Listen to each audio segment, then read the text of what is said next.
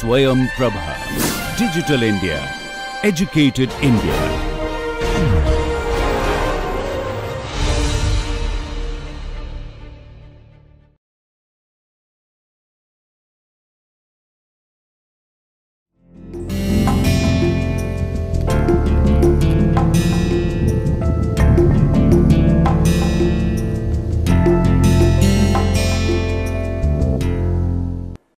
Greetings, my name is Ariba Shabbir.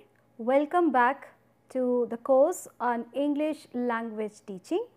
We have discussed phonology and morphology, and the module that we are covering is the structures of English language. We are going to discuss syntax and semantics in this session. So, before we proceed further, let's recapitulate of what we did in the last session. In the last session, we discussed phonology and morphology, which are the important components of language learning and teaching.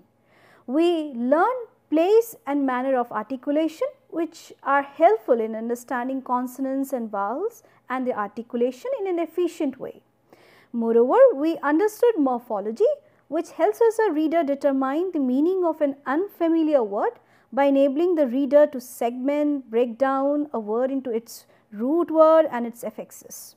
We also learned the inflectional and derivational morphology and understood how it places an important role as far as the grammatical accuracy is concerned. Since we are going to discuss syntax and semantics in this discussion, we will be able to understand syntax and semantics as a subfield of linguistics which focus on the linguistic features. We will be able to apply general understanding of syntax and semantics in the language learning pedagogy. So, dear learners, when we talk about syntax, what is the first thing that comes to your mind? I am sure syntax is a word which you might have encountered before. In case not, we will let you know that the rules which state how words can be combined into sentences basically refers to syntax. Syntax also talk about the rules which state how different combination of words give different meaning. For example, I write a sentence over here, dog chased the cat, right? And in the same way, I write cat chased the dog. The pitch that I am trying to make over here is that with the simple change in the arrangement of words, you find difference in meaning as well. So, see, dog chased the cat, it means dog, there is a dog, there is a cat, dog is a subject, cat is an object and dog is following cat. But when we rearrange this sentence and put subject in place of object and the object in place of subject, we realize that the meaning also gets changed, right. So, basically syntax refers to the rules which state how words should be arranged, which words should be categorized into the subject form, how words are placed in the predicate forms and how they are further categorized as noun phrase, as clauses, as sentences and so on. So, not only this, when we talk about syntax, we also refer to semantics, because with the change in the arrangement, the meaning also gets changed. So, semantic here refers to the meaning which refer to the categories of words. Okay. So, semantics and syntax go hand in hand. Semantics is the possibility where we refer to the meaning that are being derived from the categories of words. For example, if I say Ravi danced. Now, look up at this sentence. My first question to you here is, do you think it is a complete sentence? If yes, then how? Do you think that I have just put Ravi and danced on the other hand side and the sentence have just made up? I do not think so. Actually, we have put a noun and we have put an intransitive verb. I'm sure your question would be that what is intransitive verb? So, the answer to this question is that intransitive verb takes a subject and may not take object, right. So, this sentence is not merely the arrangement of words, but how and in what frame these parts of speech are put on, that matters a lot. So, here I would say that it is noun, and it is, I would say that here dance, it is an intransitive verb. And after combining the noun and the intransitive verb, you get the meaning of it, and therefore you form a mental representation of Ravi who danced. Therefore, you refer to the concept of semantics.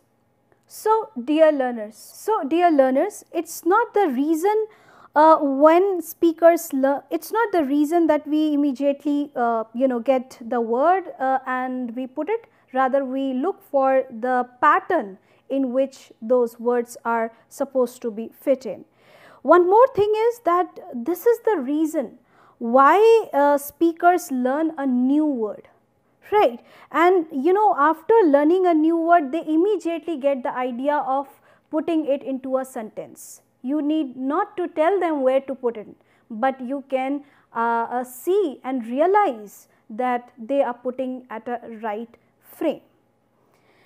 When we talk about syntax, since I will cover semantics in the second part of this session, when we talk about syntax, we generally put it into 5 categories and more than that, in fact, because I have not included adverb over here. But see, noun is something which is very different from the definition which you have acquired since your childhood. You might have learned that noun is a name of a place or thing or a place. Let me tell you that this is a traditional definition which the modern linguists do not agree. So, noun here refers to the component, to the unit which comes right after the determiner. For example, you look up at the placement in this, you say a cat. Now, if you say that because cat is an entity and you are naming it, then you might be referring to the old definition. What I am trying to tell you here is that A is a determiner. Okay. In determiner also we have articles. We can also refer determiners as some few, they are demonstrative, they are possessives and so on. So, here cat is the noun, not because it is a name of an animal, rather it comes right after the determiner. It positions itself after the determiner. In the same way, you can take other examples. You say some cats, you say a friend, you can say the learners. In all these examples, you find a very common relation. What's that relation? Basically, you are putting noun right after the dinner. So, if I have to put it in a frame, I will say that noun comes after the determiner and therefore constitutes noun phrase. So, you will be amazed to know what is noun phrase and how come noun is deriving a noun phrase. So, to clear out your confusion, let us understand that noun phrase consists of a determiner and noun. It may also consist of only noun. Okay. So, a noun phrase consists of noun, and also noun phrase can consist of adjective and noun. Okay. Now, coming up to the verb basically refers to the unit which comes after the auxiliary. So, auxiliaries are will, shall, should. If you say, let's understand with example. If you say will go, so will is the auxiliary and go is the verb here, right. should complete. Okay, I will run. So, will is basically is an auxiliary and it is followed by verb. Now, the point is, what is adjective? Adjective is adjective refers to the unit, to the word which comes between determiner and noun.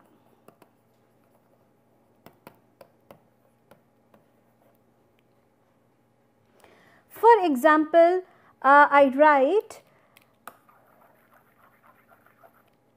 the smart cat. So, in this example, what do you see? That the placement of the adjective is between the determiner and noun, and therefore, it is coming here. When you talk about determiner, as I told you, it consists of articles, it consists of other things like you say few cats, few students. So, few will refer to determiner, it will come under the category of determiner. Similarly, you say preposition. In preposition, you have one important aspect to note over here, that preposition comes before noun phrase. And if you look up at its composition, you will find at the table, or in case you write on the table, then what placement do you look for? Basically, at is coming before the noun phrase, you will write preposition and then you will write noun phrase. Interestingly, this entire composition is referred to as prepositional phrase. So, a prepositional phrase essentially consists of a preposition and noun phrase. And if I have to further divide the noun phrase into its constituents, I would say that it is coming up with a determiner and it is preceding with noun. Fine. So, before going to the tree diagrams, or before we illustrate syntax in a more detailed way, it is important to note that parts of a speech should be understood clearly, because we have realized that students, while learning syntax, may or may not have a clear idea of what parts of a speech are, or they might be having a notion of understanding these concepts in terms of the old definitions that are prescribed in several books. So, it is important to understand these aspects in a modern way, in a descriptive way. When we talk about phrase structure rules, we should not forget that language have rules for forming sentence. And to help you understand clearly, I will write a cat, and you know that this particular composition is absolutely correct, right? Similarly, I can write the cat, or if I write few students, you know that these compositions are correct. But what if I reverse these entire structures? If I say cat a, or if I say cat the, or in case I write students few, my question to you here is that do you think these are grammatically correct phrases? I am sure your answer would be no, because you have not heard it that way, because you have not found in a systematic way that you have understood so far. So, that is a reason why we try to organize certain words in a definite or in a systematic manner. So, the compositions that a phrase would include is noun, and of course verb, adverb or adjective, and then you have determiner, you have preposition, and you try to put it in a very logical way. To make you understand the idea of phrase structure rules, let us consider these examples. The first example, as you see, is Ravi reads books. Now, Ravi, if we look up at this sentence, we will see that Ravi is a noun, right? I am trying to decompose this sentence into parts of a speech, and then you find that there is a word called reads. you find that this reads is verb, okay, like we have jump, like we have read, we have cough and so on. So, these are referred to as verb. Then we have books. Books are referred to as noun. So, do you think that after gathering these components, will we be able to make a sentence? Yes, of course, because we have already made it, not because primarily because it is already given, but because we can decompose and we can arrange it in a systematic way. How? So, first we will think of a sentence, and in sentence we will say that it is important for a sentence to have a noun phrase, right? And if we look up for the noun phrase, so noun phrase may consist of only noun, or it may consist of an adjective and noun, and it may also consist of determiner and noun. So, coming up to this sentence, Ravi reads books, you will be able to find out that there is a noun which we will categorize it into noun phrase, and therefore it is Ravi. Okay, now think of this particular word reads. So, reads to me, and I am sure to you, is an element of verb, and therefore I will say that reads can be put up under the label of verb. Now, come to the next word, which is books. To me, books is again a noun, right? So, again it would be a noun phrase and it composes of noun. So, that is how we have understood that a sentence can consist of noun phrase, verb and noun phrase, and that is very interesting. Interestingly, in the next example, as you see, there it is written, some students read story books. Okay. Now, in this sentence, you will find that there is a noun phrase, there is a verb, and there is again a noun phrase. How? If you decompose it, you will see that some is working as a determiner and students is basically a noun. So, therefore, D can be referred to some and N can refer to students. The question here is, what should we put in under the label of verb? Then the answer here is that read should be put. Now, the next question, now the next matter that comes into our notice is of story books. Do you think that story is a noun, or is it a book which is noun, or do you think both are noun, or do you think that both are adjectives, or one is adjective and the other is noun?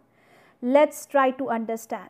If I look up at this component story in isolation, I would think of noun, because I would refer to the old definition which has been given to me since my childhood. But if I look up at the modern perspective, I am sure I would be able to find out that story here is basically modifying books, which is a noun. So, it is no more a noun, rather it is an adjective. That is how the placement would bring different results. So, I would say that it comprises of adjective and noun. In the next example, as you see, it is written, some young students read the story book. Okay. Now, this is an interesting one, and I am sure you will be able to do it. I am leaving it to you. So, some, to give you an idea, some is basically a determiner, young is referring to the adjective, and students is a noun, and read is the verb here. The story book, again it is a noun phrase, or if I have to further decompose it, I will say the is a determiner, story is an adjective, and here book is a noun. Fine. and you can easily make a tree diagram of these components.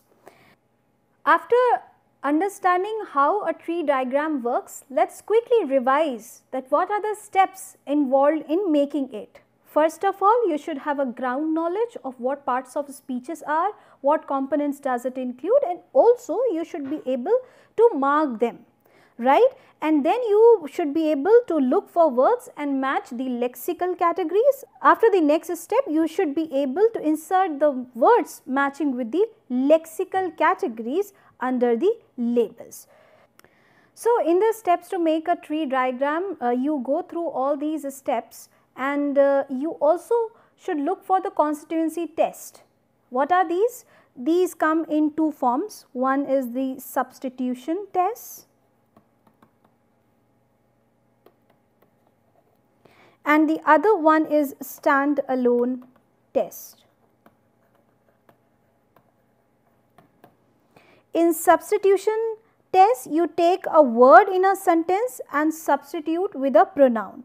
For example, you write the dog chased a cat, right?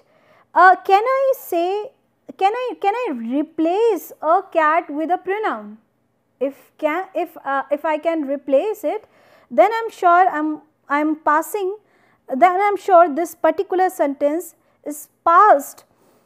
Then I'm sure this particular sentence will pass the substitution substitution exam. How? Let's try to remove it and put it in place of cat. The dog chased it. Is it making a sense? I think so. Therefore, you can conclude that it has passed the substitution test. Similarly, you can also replace the subject with the pronoun. Let's try. You can write it chased it. This is one form of doing a substitution test. The other form of doing a constituency test is to look sentences through the lens of stand-alone test. So, what happens in stand-alone test? You ask a question like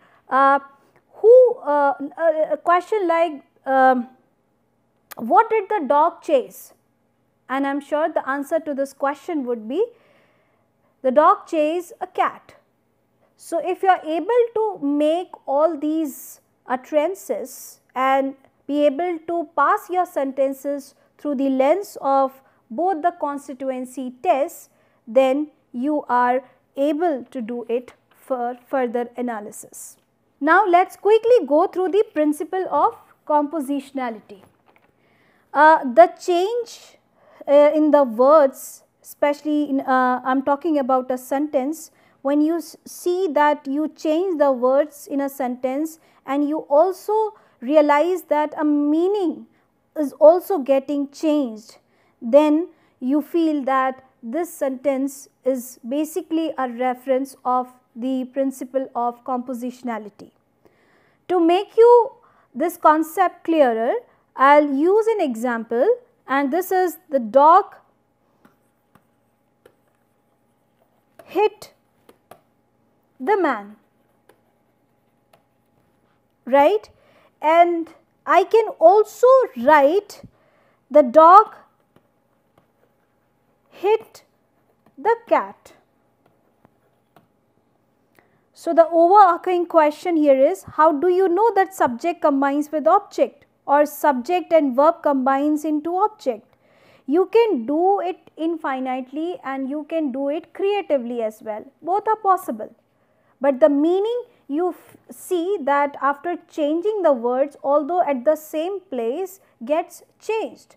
If you place cat in place of man, the meaning would be entirely different. However, when you put man in place of cat, then the same thing will happen with you. Another important thing which I have been trying to mention here is that there is a concept of infinite creativity when it comes to syntax. Okay. So, what is this infinite creativity? Basically, we will first take an example, that is cat is sleeping. Cat is sleeping.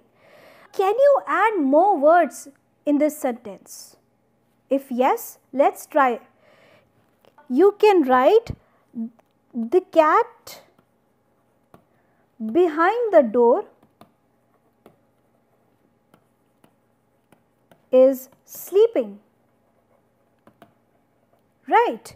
You can say the cat behind the door, behind the barn is sleeping, and so on. You can keep on adding words and you can keep on expanding the sentence as much as you can.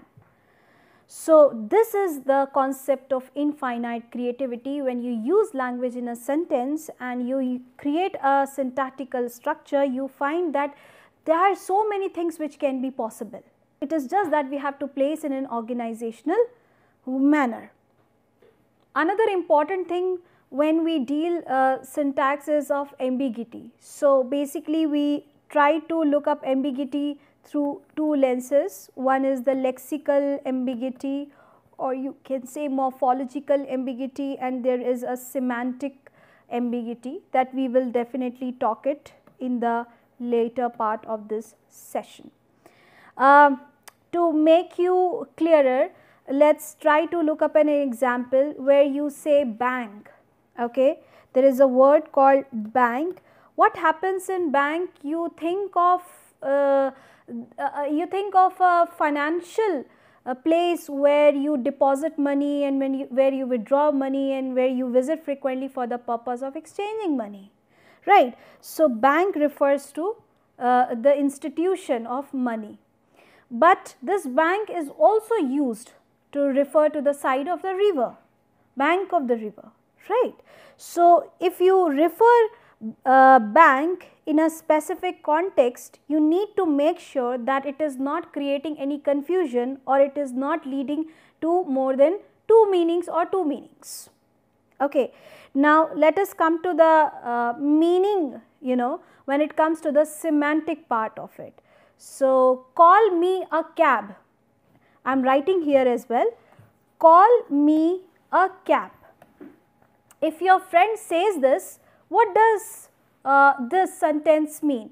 Do you mean that your friend wants to book a cab, or do you think that your friend is asking a favor from you to book a cab, or do you think that he is asking you to call him a cab? Now, this is the example of ambiguity. So, you can't make out clearly that whether this person is named as cab or this person is referring to a taxi. So, ambiguity refers to the interpretation which comes in two or more than two ways. Now, coming up to the aspect of semantics. What do you think semantics is? Let us try to understand through this diagram. Look up at the glass, and if I ask you a question that what do you think is in the glass? Some may say that it is a water, some may say it is a soda, and depending upon your context you will interpret this liquid. You will say it is a cold drink, right? So, a semantic refers to the meaning that you refer in your situation. It is a notion basically that we talk about. So, when you say dog, what do you exactly refer? Do you think of an animal? Do you think of animal with 4 legs? Do you think of animal with horns? This depends on you, that what mental image have you formed as far as dog is concerned. If I say glass, then what mental image have you formed as far as glass is concerned? You can think of any word and can essentially relate it with your mental representation, and you will find that lot of people coming up with different mental representations. They are coming up with different meanings. So, meaning is essentially derived from form. in order to understand semantics in an easier way, let's consider this example. Black haired cats sleep behind the door. Okay. You know, there you realize what syntax and what semantics is, because if you have to further classify into a tree diagram, or if you have to decompose it into several parts of a speech, you will be able to do it. But when these parts of a speech are combined, then what mental representation do you form? Have you seen the black haired cats? Or when you read this black haired cats, can you think of a cat which is black haired, right? And you also see that you form a mental representation in a way that takes you to the entire meaning. Okay. So, language is the system of thought. It is a connection of inherent ideas, or you can say it consists of inherent connection, and therefore this inherent connection comes in two ways. First, form, and form leads to meaning. So, as we are talking about semantics, it is important to understand its notions, and to proceed further, we have these four concepts which are important to understand. First is equivalence, and to make you understand what equivalence is, let us first take the example. My first example here is Raj does not sing, and the second example is Ali does not dance. Now think of these two examples and try to find out the relation in between these two. Do you think that Raj does not sing, so that is the reason, or that is the idea why Ali does not dance? I think not, because they are being spoken in an independent utterances. So, the idea of equivalence is neither A nor B is equivalent to not A and B, right. Now, coming up to the point of entailment, we basically refer to the point that A is true, so that B also becomes true. For example, if I say when Ravi sings, Ali claps. So, it means the crux here is that when A is true, B also is true. When Ravi sings, Ali claps, right. So, this is the concept of entailment. It means it entails that Ravi sings. Okay. Now, there is another point which I should mention over here is contradiction. What happens in contradiction?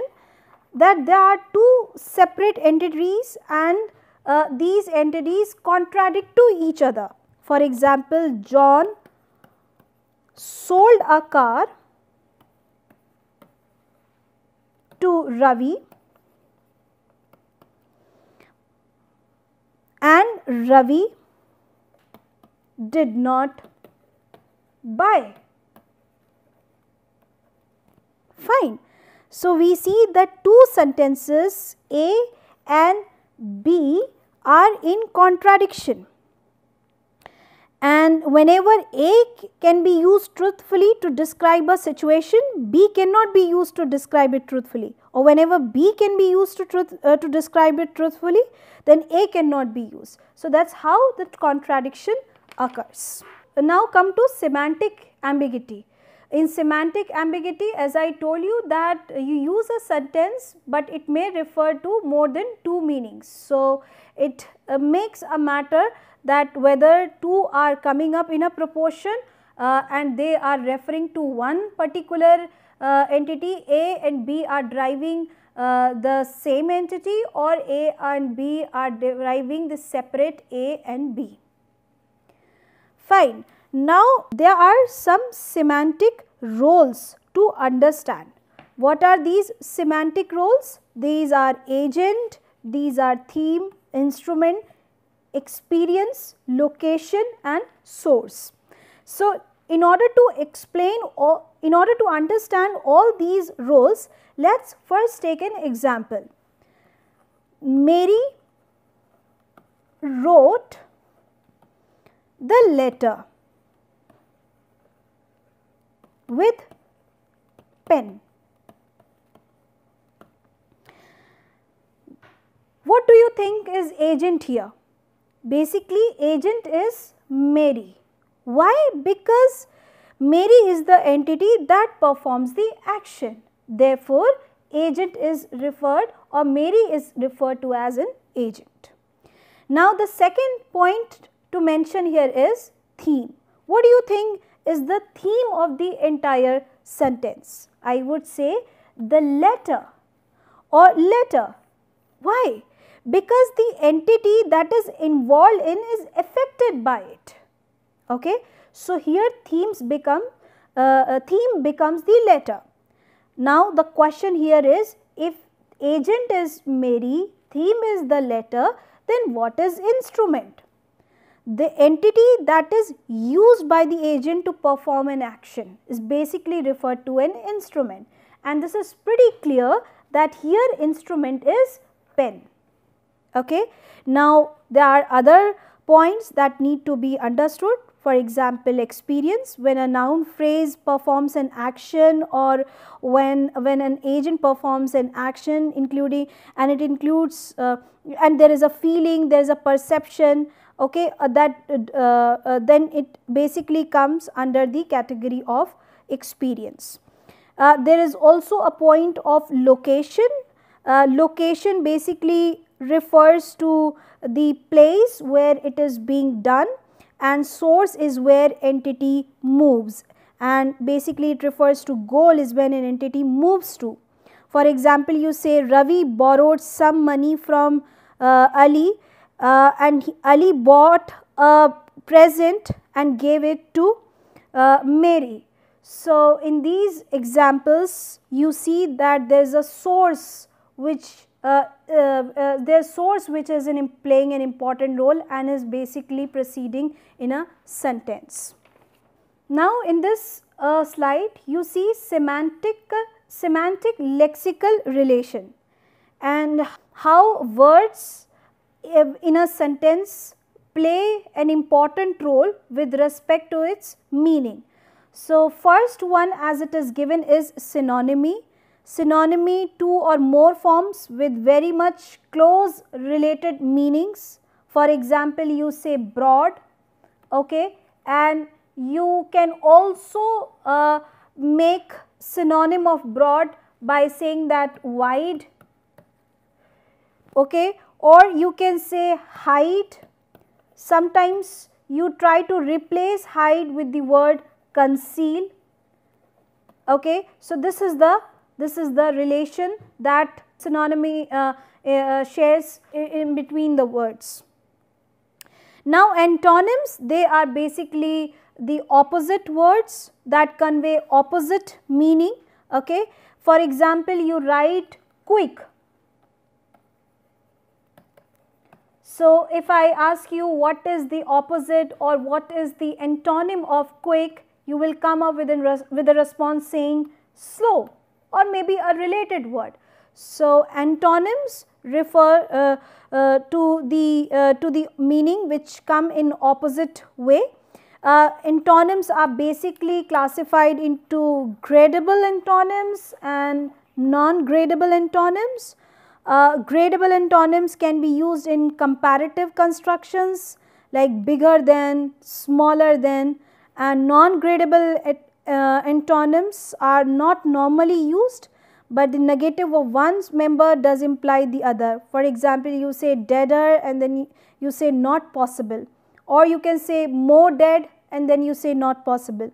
So, this is how you understand gradable antonyms and non-gradable antonyms. There is another concept, that is hyponymy. When the meaning of one form is included in the meaning of another, then the relationship is described as hyponymy. Example, you say rose and you find that rose is a part of, or rose is a kind of flower, right. You say carrot, right, and you say vegetable. So, when you refer to animal, there are horses, right, dogs, you say birds, etc. So, the meaning are very much inclusive, or you can say the relationship is in such a way that you find the meaning in the other. Then there are homophones and homonyms. So, homophones are interesting ones, as the name itself suggests. Phone refers to the sound and nyms refers to spellings. So, if I specifically refer to homophones, I would say when two or more different written forms have the same pronunciation, they are they come under this label. So, for example, you say right and you also say right. In both the examples, you realize that the pronunciation is same, both the words sound same, there is no difference when it comes to articulation, but when you look up their spellings, you find there is a difference in their meaning. Right, W-R-I-T-E is used entirely in a different context, and R-I-G-H-T is absolutely used in a very different context.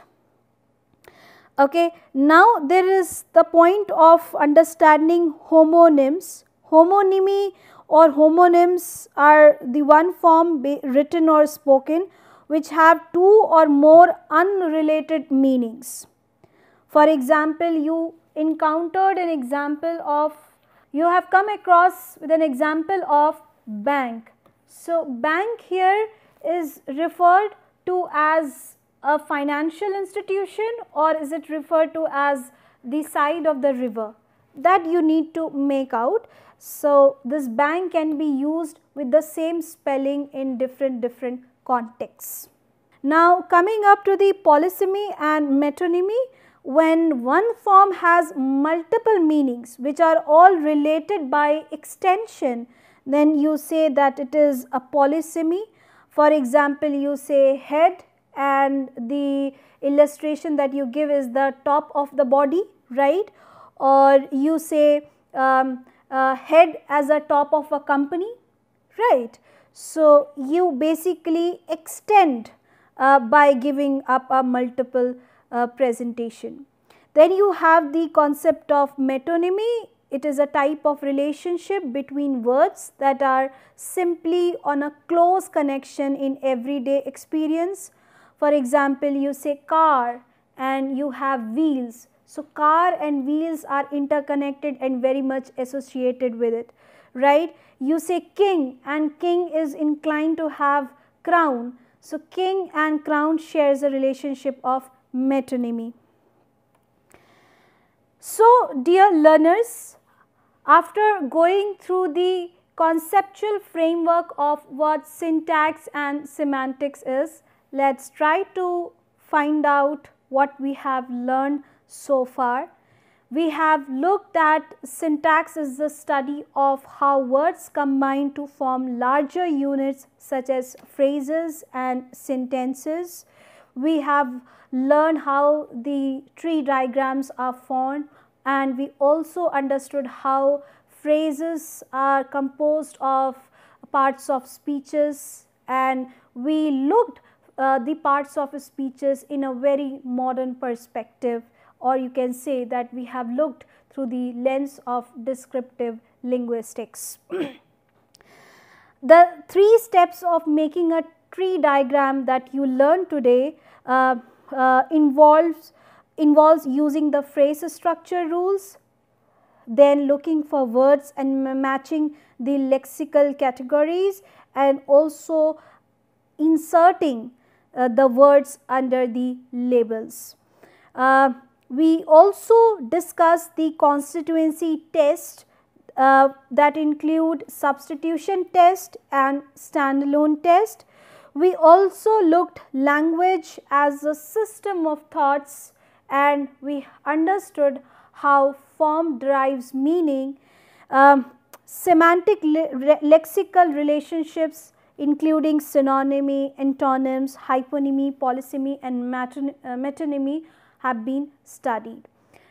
Before I close this session, let me give you a sentence which is very interesting, and it was given by Professor Emeritus Noam Chomsky, who said, colorless green ideas sleep furiously. Do think of this sentence and try to find out that is this structure possible, and if the structure is possible, then are you able to derive the meaning from it? I repeat, colorless green ideas sleep furiously. Think of this sentence and try to find out that is it syntactically possible? If it is possible, then is it semantically possible? With this, we have come to an end of this session. The references are these. Thank you for joining. Thank you.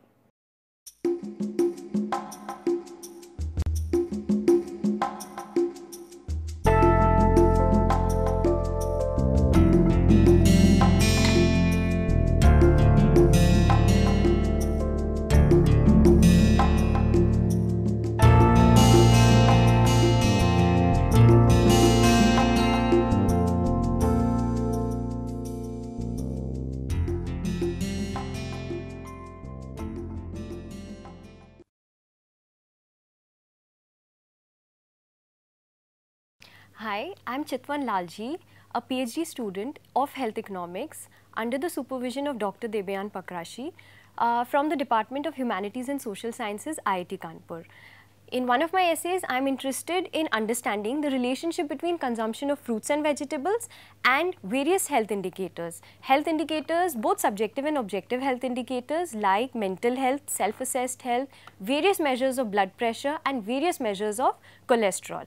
Measures of blood pressure like systolic and diastolic BP, you have your incidence of high BP, MAP and incidence of high MAP.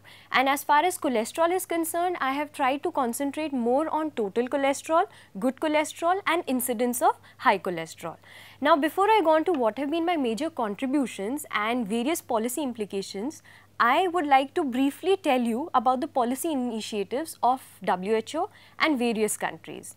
The WHO, that is the World Health Organization, it started with a campaign of 5 a day. That is, you should have 5 portions of fruits and vegetables per day. That would be approximately, you could say, 400 grams of fruits and vegetables. Now, a portion, before we go further, I'll just tell you what exactly is a portion. One portion is equivalent to a medium-sized apple, or one small glass of fruit juice, which is approximately 150 milliliters, and maybe 3 teaspoons of vegetables. So, the WHO went with a 5 a day campaign, which was further taken up by various countries. Countries like UK, Netherlands, Germany, Norway, they adopted the 5 a day policy, while some went for expansionary dietary policies like France, Australia, Canada, Denmark. So, for example, Australia, it went for 2+5 policy, in which it said that you should consume 2 portions of fruits and 5 portions of vegetables per day. And USA went for a policy of fruits and vegetables more matters. That is, you must consume more and more fruits and vegetables. Now, irrespective of these expansionary dietary policies and dietary propagations, it has been found that only 28% of women and 25% of men, they actually meet the recommended dietary norms of 5 a day portion. So, the major contribution of my work is firstly to find an association between fruits and vegetables, whether there exists a relationship between fruits and vegetables and health indicators, and if they exist, whether due to heterogeneity in the data. So, I will be doing it according to age, by gender and by your weight. So apart from that, I will go for policy recommendations, in which I am basically studying how much fruits and vegetables matter. Apart from that, which type matters more. So for that, I have taken data from the Health Survey of England. Health Survey of England is an annual survey which takes data, which conducts information regularly on demographic and socioeconomic characteristics. You have your lifestyle behaviors, like an individual smokes or doesn't smoke, alcohol consumption, you have your sedentary and physical activities, and you have various health indicators also which have been collected. Before I go on to what exactly is my research, I would like to concentrate more on fruits and vegetables, like what kind of questions were asked in the survey. Questions like, what kind of fresh fruit do you eat? Did you eat any dried fruit yesterday? Don't count dried fruits in cereals, cakes.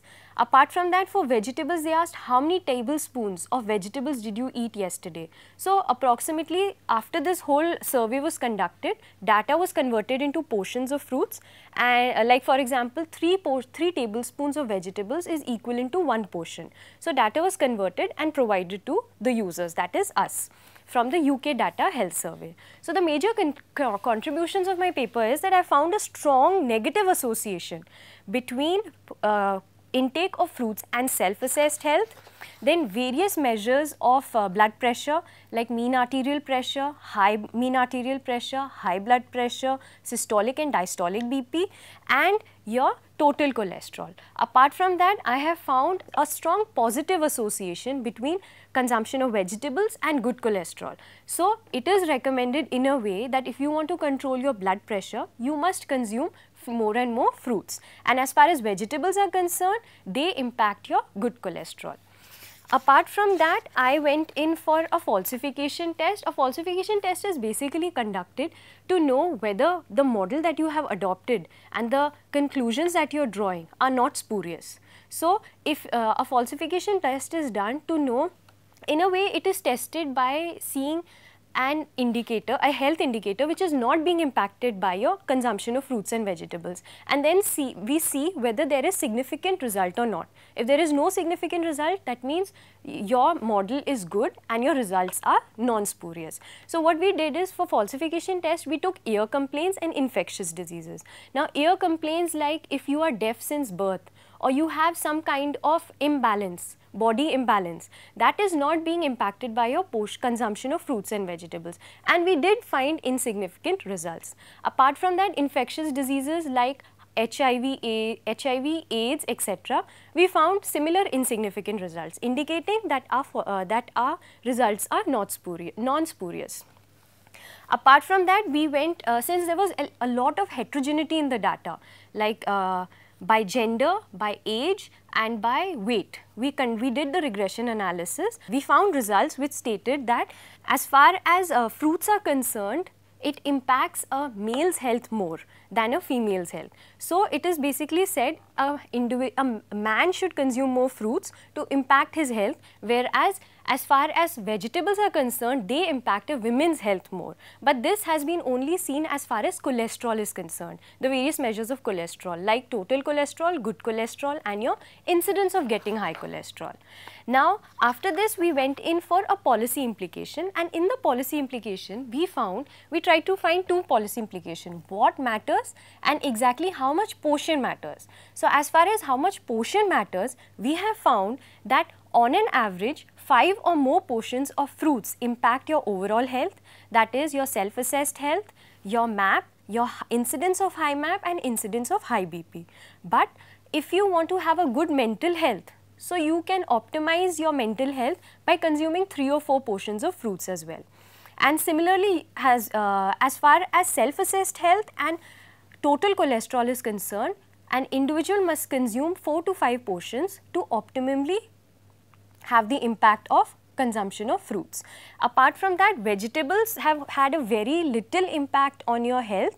It only impacts your incidence of getting high MAP and high BP, and it's seen that only it impacts when you consume 5 or more portions of fruits. So an optimum consumption of 5 or more portions of fruits and vegetables are recommended, but fruits have a more impact on your overall health, on various measures like self-assessed health, mental health, your various measures of blood pressure and various cholesterol levels. Another thing that we find is which type of fruit matters. It has been seen that all size fruits, they impact your self-assessed health, your systolic and diastolic blood pressure, your mean arterial pressure, your high BP and incidence of getting high MAP and high cholesterol. But we find that as far as frozen fruits or canned fruits are concerned, they help in regulating your incidence of getting high MAP or high BP, but it has a trade-off. That means there is something negative happening. It reduces the good cholesterol in your body. Apart from this, if you have an incidence of getting high cholesterol, it is recommended that you must consume fruit juices because it has a impact in reducing your probability of getting high cholesterol.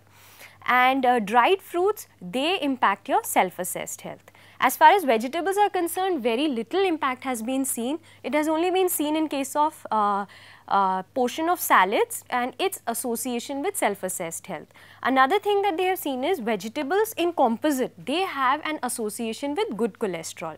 So overall, my research basically says that there is an association between consumption of fruits and vegetables and various health indicators, and it is highly recommended that an individual, in order to be healthy, must consume 5 or more portions of fruits and 5 or more portions of vegetables per day, but fruits have a more impact on your overall health. Apart from that, all size fruits, they have a better impact on your overall health, your mental health, various measures of blood pressure and cholesterol. So, thank you.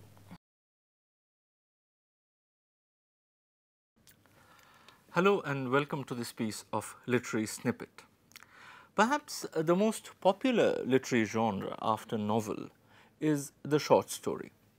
Sharp, compact narratives whose charm lies not only in what is said, but also in what remains unsaid. Today I will be reading one of the shortest instances of a short story that I have ever encountered, and indeed, the very charm of this particular story that I am going to read out today lies in the way it abruptly ends. It is an ancient tale from Mesopotamia which has been retold by several authors, among whom the name of Somerset Maugham stands out. The adaptation that I will be reading out is perhaps the closest to the one that Maugham wrote.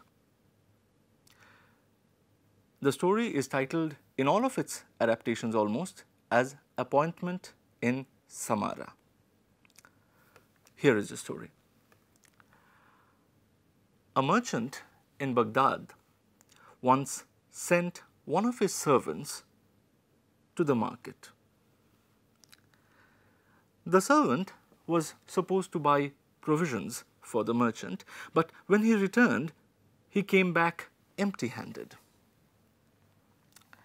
Indeed, the servant had all gone white, and trembling with fear, he told his master that he had met death in the marketplace. When I entered the market, the servant said to his master, I was jostled by a woman, and when I turned to look at her, I saw that she was death. I am very scared, master, because death looked at me with a threatening gesture. Can you please lend me your horse so that I can fly away from Baghdad to the town of Samarra and thereby escape death? The master, being a good man, gave his servant his best horse and saw him gallop off to Samarra to escape death.